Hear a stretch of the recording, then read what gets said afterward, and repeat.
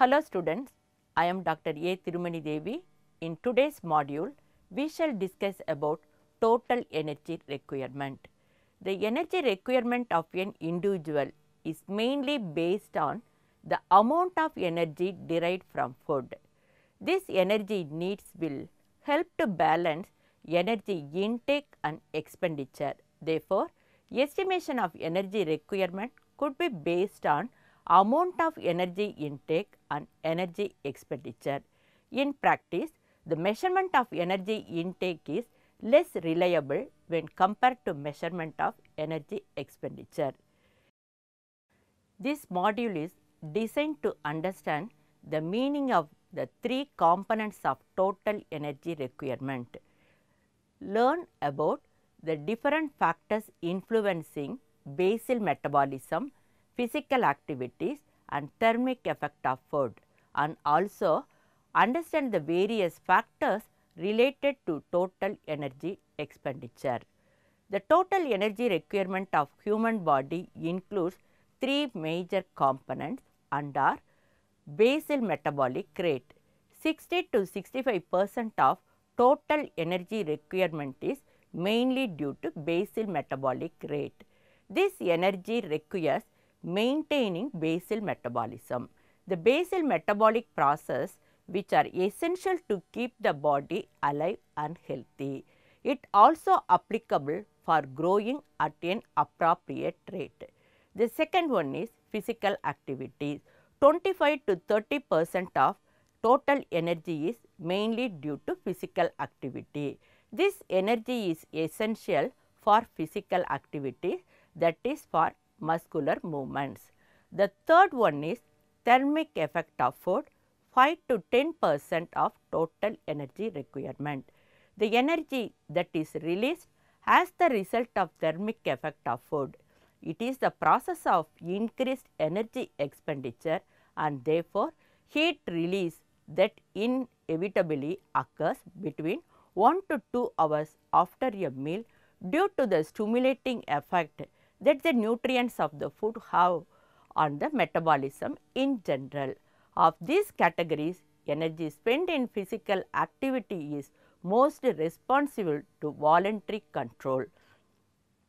Now, we will see each aspect in a brief manner. Basal metabolic rate. The energy required to carry out the involuntary work of an individual is known as basal metabolic rate. It covers the functional capacity of various internal organs such as brain, heart, kidney and lungs, the secretory activities of glands, peristaltic movement of gastrointestinal tract, oxidation occurs in resting cells, maintenance of muscle tone and also body temperature. The brain and nervous tissue account for 1/8 of the energy utilized at the basal state and the lungs and liver, heart and kidney for additional 3/5 of energy utilized at basal state. Now, we will see the second category of total energy requirement, that is physical activity level.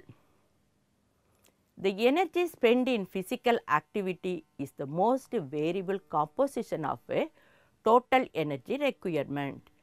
It may range from as little as 10% in person who is in bedridden to much as 50% of a total energy requirement in an athlete.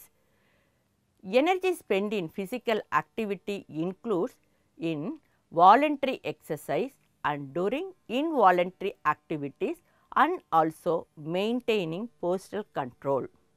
Now, we will see the physical activity level. It is defined as total energy required over 24 hours divided by energy needed for basal metabolism over 24 hours. In an adult man and woman who is non-pregnant and non-lactating woman, BMR multiplied by PAL, that is physical activity level, is equal to total energy expenditure. PAL is basically the ratio of a total energy expenditure to basal energy expenditure. Based on the intensity of habitual physical activity level, the values for different physical activities are given in table. For example, in this table we will have type of activity and PAL value. For example, the person who is doing sedentary activity or light activity, the PAL value is 1.4 to 1.69.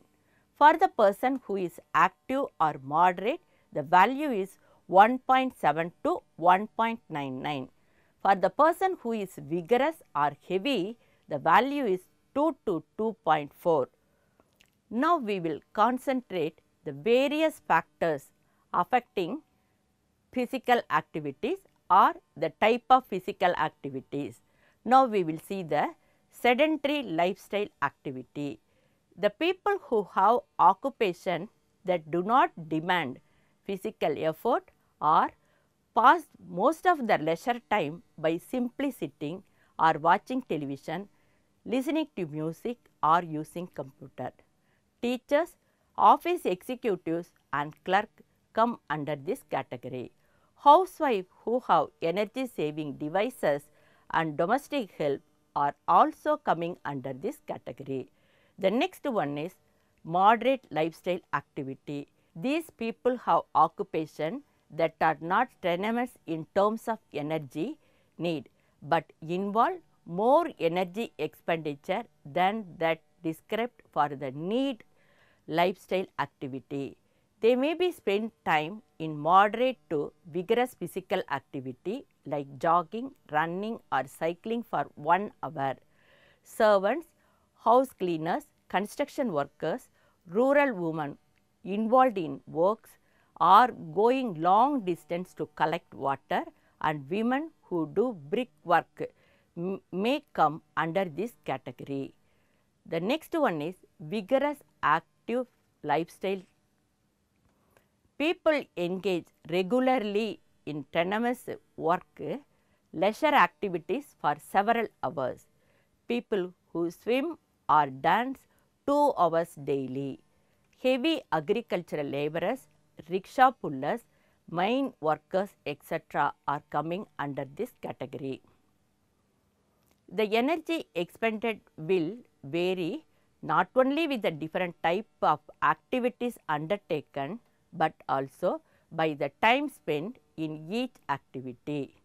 Intensity, duration and frequency of activity, body mass of the person, efficiency at performing the activity and age influence energy expended in physical activity. You may be interested in knowing about the other aspect of total energy requirement. That one is termed as thermic effect of food. This third category of energy requirement to be taken into account in estimating total energy need. That is, the energy needed to provide for thermic effect of food. Earlier, this was known as specific dynamic action of food. The energy corresponding to the thermic effect of food includes energy cost of absorption, metabolism and storage of nutrients within the body. In this, as the result of a stimulation of metabolism, increased heat production occurs from 1 to 3 hours after a meal. The magnitude of thermic effect of food overall is that of 10% of needs for basal metabolism and activity. The thermic foods promote fat breakdown without affecting lean muscle mass by increasing the PMR. They help in maintaining negative energy balance in the body. You may be interested in knowing about the methods available to find out total energy requirement. As already discussed, The energy requirements are best measured by considering energy expenditure. This expenditure includes BMR, regulatory thermogenesis, and physical activity. The components of energy expenditure related to thermogenesis are known to merge into the measurements related to the cost of physical activity for all practical purpose. Consequently, the new approach has only two principal components of basal metabolism and physical activity. So, the energy needs on the cost or cost of physical activity and rest, and is expressed by multiply with BMR. Now, we will see the measurement of total energy requirement. First method is energy balance method. The total energy needs are based on comparison of total energy intake over several days with the amount of energy required for any observed change in the body composition. If the person is neither gaining nor losing weight, that calorie intake would be the requirement. The accuracy of this procedure obviously depends on the accuracy of food intake record and the accuracy of measurement of change in body composition. Second method is heart rate monitoring method. Estimating total energy needs by constantly monitoring the heart rate is mainly based on the strong positive relationship between heart rate and oxygen consumption, thereby energy is released from the food or energy stores. The relationship between heart rate and oxygen consumption can be explained by the fact that oxygen needed to release energy from the food is transported through the blood. Increased oxygen consumption requires increased blood flow powered by an increase in heart rate. During the preliminary study, heart rate and oxygen are the both directly monitored while the subject undertakes a series of activities and used for total energy requirement measurement. Let us have a look on doubly labeled water techniques. In this method, information related to total energy expended for a period of 10 to 20 days by a free living subject, which is likely to reflect the normal energy requirement of the subject. The subject orally takes water which contains a known amount of stable isotopes of both hydrogen and oxygen. Within few hours, the isotopes of hydrogen and oxygen mix with the normal hydrogen and oxygen in the body fluid. As energy is used in the body, carbon dioxide and water produced. Carbon dioxide is released from the body through breath and water is lost through breath, urine, sweat and other evaporation.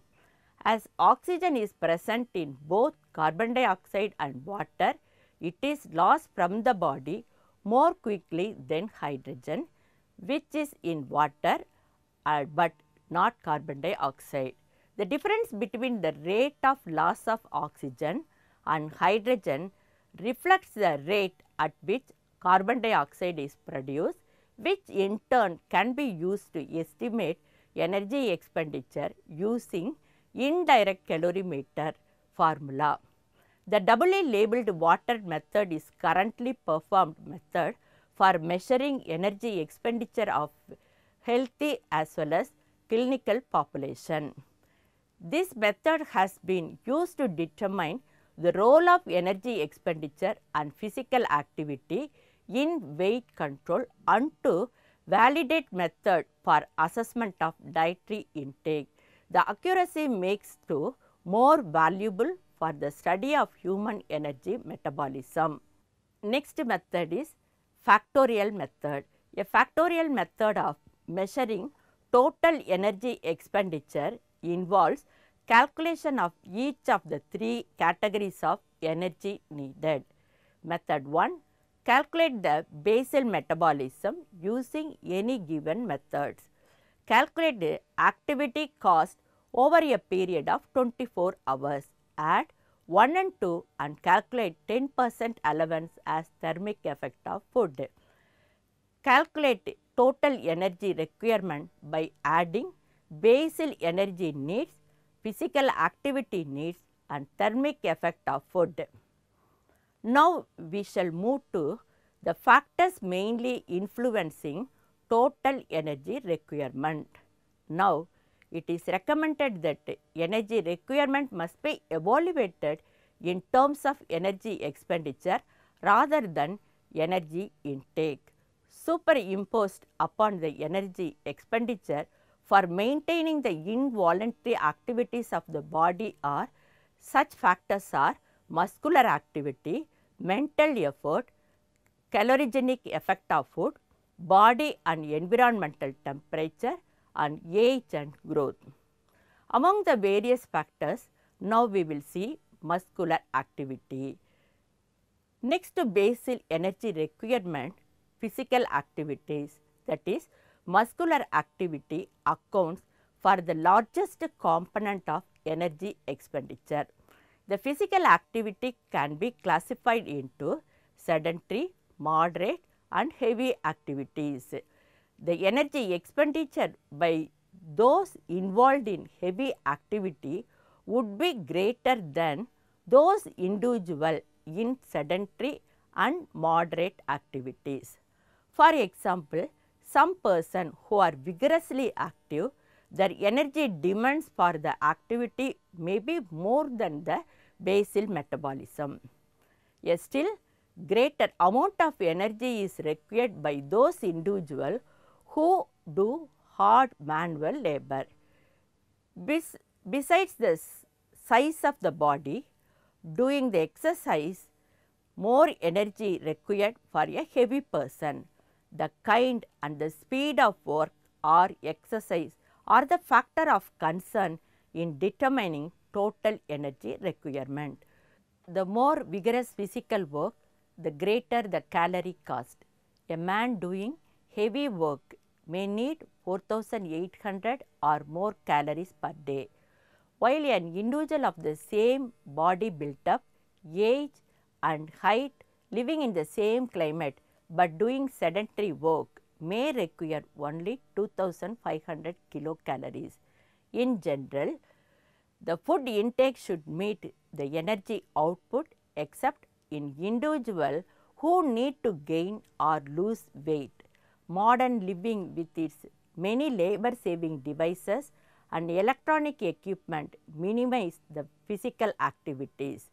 The inactive or sedentary person usually requires approximately 30% of additional energy above the basal metabolism, while lightly active worker might need 50% above their basal, a moderately active person 70% and highly active person needs 100% above the basal metabolism energy demands. Now, we will see the second factor, mental effort. Mental work does not appreciably affect energy requirement. In a highly emotional state, physical activity of a restlessness, muscle tension and aggravated motion of the body expend energy. The state of health may have a marked effect on physical activity. Such physiological and psychological stresses as fatigue, tension and lack of sleep may influence the physical activity and total energy requirement. Next is a calorigenic effect of food. The intake of food increases the production of heat and is known as a calorigenic or thermic effect of food. The thermic effect of food is the stimulation in metabolism and production of heat that occur from 1 to 3 hours after a meal as the result of the presence of food in the stomach and intestine and digested nutrients in the bloodstream. The increase in energy cost because of this thermogenesis accounts to about 10% of total for basal metabolism and physical activity. Therefore, to estimate total energy need, it is necessary to add an additional 10% so that there will be sufficient energy available to meet total energy needs. The fourth factor is body and environmental temperature. In some condition, the body is subjected to be in a extreme cold.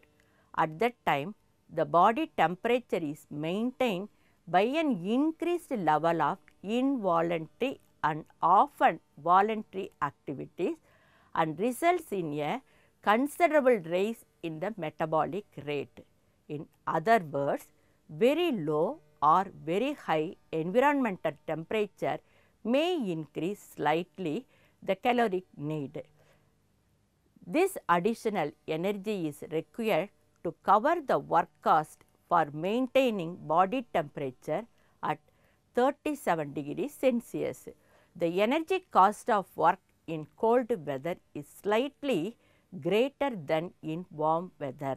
However, in extreme heat, that is greater than 98 degree Fahrenheit or 37 degree Celsius, the heavy activity or work requires greater energy expenditure. Nature, however, regulates the heat loss very effectively in various climates by enhancing human being to shiver or sweat as temperature dictates. Next factor is growth. Age and growth of building new tissue represent the presence of energy in one or other form. When growth is rapid in the first year of lifespan, energy demands must be high. In fact, energy demand is higher per unit of body weight than at any other stage of life. At the time of pregnancy, energy cost is increased to meet the demands of maternal and of the fetus, placenta and uterus, and also the additional protein and fat stored in maternal body. During lactation, additional energy need is accounted for energy value of milk and energy cost of secreting the milk. In growing child, energy must be provided over and above their total energy requirement. This additional energy requirement is meant for covering the total cost of increasing body weight and height. As a child grows older, the rate of growth decreases and energy requirement for the growth is reduced. So, by conclusion, energy need of an individual is mainly governed by his or her growth and physical activity. Now, we will see the factors increasing total energy requirement, and some factors are responsible to decrease total energy requirement. The factors which are responsible to increase total energy requirement are: number 1, male. Sex is an important factor to be considered for the calculation of total energy requirement. Second one is growth. For example, in the early stage of lifespan like infancy and adolescence, the energy requirement is comparatively higher due to the rapid growth and development. Like that, number of factors are responsible to increase total energy requirement and are more body surface area. The next one is increasing muscle mass. The next factor is hyperthyroidism, fever, pregnancy, lactation and good physical activities, smoking, alcoholism. Like that, number of factors are involved to increase total energy requirement. At the same time, some of the factors are responsible to decrease total energy requirement and are female, increasing in body fat, hypothyroidism, less surface area, sleep, aging process, undernutrition are mostly involved to reduce total energy requirement. Like that, number of factors are involved or related to total energy requirement. Now, we will summarize this module. The human body total energy requirement has three major categories of basal metabolism, energy requirement for physical activity and thermic effect of food. Basically, basal metabolism covers a person's largest expenditure of energy followed by physical activity, that is exercise, which is followed by thermic effect of food. Thank you, students.